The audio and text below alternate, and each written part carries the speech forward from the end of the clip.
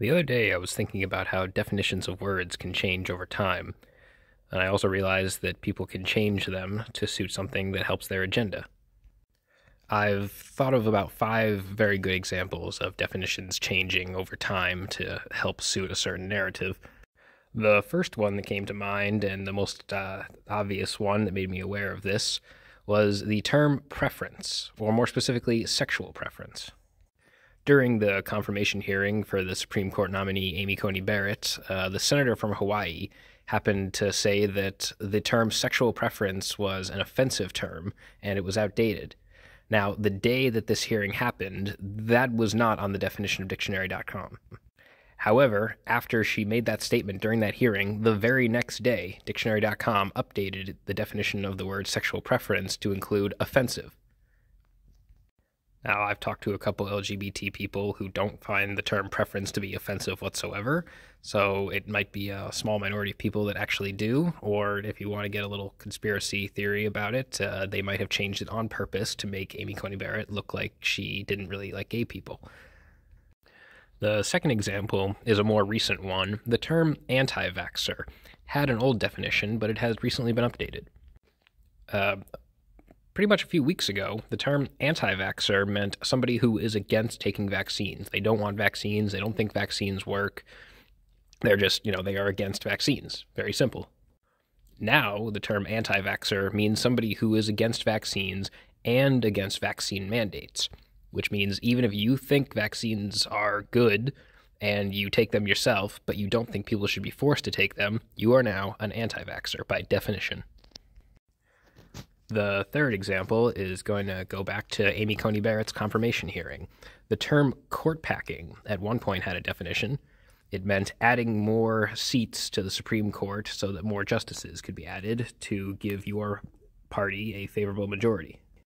At some point, I'm not sure when the exact first instance of it was, but Democrats started to refer to court packing as just filling up the courts. Like somebody has to be nominated and get confirmed by the Senate in order to fill a court. And when the Republicans started nominating people and voting on them and confirming them, that was apparently court packing, not adding seats to the Supreme Court. It was just confirming justices was court packing. Now, court packing's change was, not a slight shift. It was pretty much an entirely different definition, whereas with preference and anti-vax, it was just kind of a slight shift from the old meaning. Example number 4 is, again, just a slight shift in the meaning. Once upon a time, the term racism basically meant prejudice based on skin color, or the belief that one's race was superior or another race was inferior. And there was another term called institutional racism, which was basically systems of power built around the concept of racism. Things like segregation were definitely institutional racism. They were part of the systems of power that ran the country. However, in more recent years, the definition of racism has just merged with institutional racism, and you will often hear people say that racism requires prejudice plus power, and therefore people can be prejudiced, but they cannot be racist unless they have power. Basically, it means that if you were to, say, hypothetically wish death upon all people of a certain race, that would only be racist if you happen to be the race that held institutional power. If you wish death upon an entire race, but your particular race does not have institutional power, then it's not racist, it's just prejudiced. To make my views clear, I find that view absolutely stupid. The fifth example I'm going to give is one that has not fully played out yet, but I can see it playing out in real time and suspect it will be done by the end of next year. The term conversion therapy, when you ask most people, they'll think of it as kind of like the electroshock therapy, where people would try to convert people from being gay into being straight by basically torturing them. However, in modern times, conversion therapy appears to be getting a new definition. It is trying to convert someone away from their gender identity as well.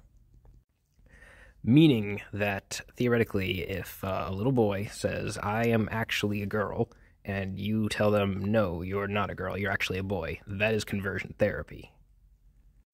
However, there is a second new definition of conversion therapy that I also see going up, which is basically an exact opposite of the example I just gave.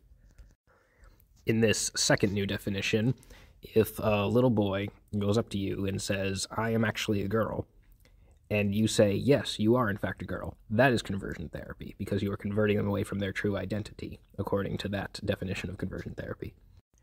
In Canada, as of recording this video, that first example I gave has already become law there, and I've seen potential propositions for a law in the UK to have that second definition of conversion therapy, which would be very interesting to have both countries ban conversion therapy, but for opposite definitions of what conversion therapy is.